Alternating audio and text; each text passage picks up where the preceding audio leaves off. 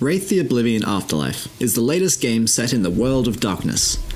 Previous tabletop games in this series have developed the dark and gritty nature of the world, and Wraith the Oblivion takes it further still by plunging players into its afterlife. Wraith the Oblivion Afterlife seeks to expand on its tabletop origins, immersing players in a web of mystery and terror as they strive to understand their own death. Starting off, you will be callously informed of your death, and then guided down a simple path, following along with the tutorial steps until emerging at Barclay Mansion, where the game is set. This expansive manor will become your prison in the Great Beyond, as you navigate an essentially linear path in search of answers. Utilizing object interaction much like the gravity gloves from Half-Life Alyx, you can grab items at a distance or lean down to pick them up manually, as well as the haptic feedback used on doors, drawers, and handles when physically reaching for them. These specific objects will glow to indicate the ranged grab functionality. Unfortunately, this haptic feedback is also triggered by an invisible line extending from your hands to these objects, excessively vibrating as you walk through any room filled with random things. Movement generally has its own challenges, seemingly based on flat-screen logic rather than a real world with peripheral vision. Players are unable to move quickly in any direction other than where their head is facing. Looking around while moving is clunky and off-putting, as your speed will change dramatically by turning slightly to look at a door as you pass by. If you can overcome these frustrations, the gameplay does a good job immersing you in the world, encouraging physical interaction with doorknobs and turning keys to access new areas. To proceed, you will need to investigate and solve puzzles by scavenging requirements hidden throughout the mansion. These include key codes and character-specific story items, making the linear storyline a little less straightforward if you are repeatedly backtracking or looking for clues. Additional powers and controls are granted as you advance, with instruction on their usage varying in quality. Still, a staple throughout the game is that you have no fighting chance against the otherworldly entities roaming the halls. You will often find yourself implementing stealth and guile to bypass or distract those that see you as an obstacle to their own vengeance. Past events will often be presented to you through reenactments seen from beyond the veil of mortal eyes, allowing you to feel appropriately unnerved by the actions and consequences of the story's characters.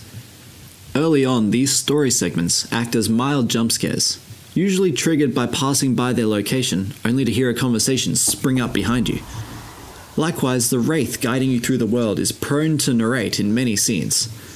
However, the Wraith's ghostly cacophony of layered voices is impossible to spatially pinpoint, as it seems located inside your head even when he chooses to be visible. Ghoulish whispers and a relentless sighing as if the last breaths of the dead carry through the halls. Eerie echoes and creepy creaking embellish the already ominous ambience. A realistic graphical style further immerses you in this supernatural world. Although the visual style alone isn't what brings life to the dilapidated mansion, the world is incredibly cluttered, and you see deterioration all around you.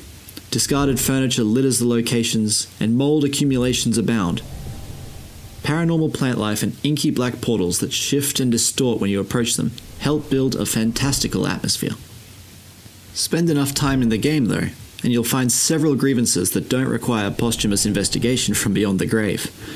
Several fundamental game mechanics are, at best, loosely explained, causing players to rely on either the respawn mechanic or knowledge of other similar stealth games.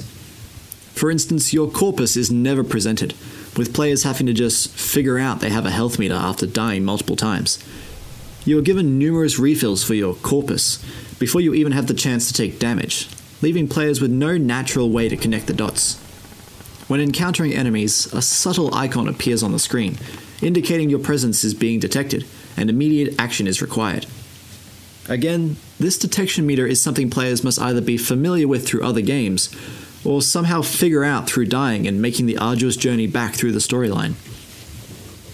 Wraith the Oblivion Afterlife doesn't let you skip dialogue, regardless of how many times you've repeated a section, or even if there is already dialogue being played. You are forced to endure it as you seek out a save point. Subtitles don't always match the dialogue you're hearing, and aren't even always visible, including during the pitch-black death screen.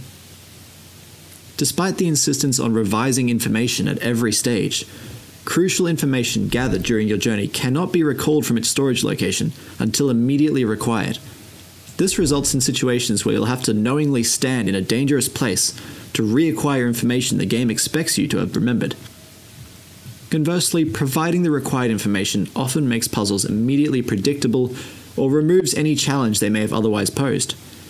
A different method of accessing gathered clues and important notes would go a long way towards reducing these frustrations.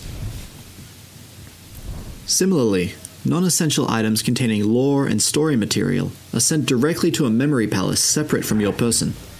Items sent to the memory palace are inaccessible until you reach a save point. Until the tutorial occurs, you'll only know if it exists if you possibly happen to notice the extra orb that appears.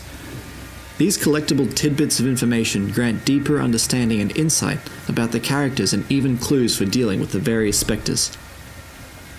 While progressing through Wraith, I felt that I was struggling for the wrong reasons.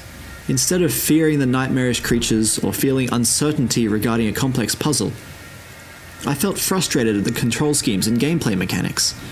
While the story and world building are amazingly well done, playing the game itself didn't deliver the satisfaction I expected. Admittedly, the story improves as you get further into it, so if you're a fan of horror titles or like the World of Darkness series, you'll likely enjoy Wraith the Oblivion Afterlife. Still, a few more game patches couldn't hurt.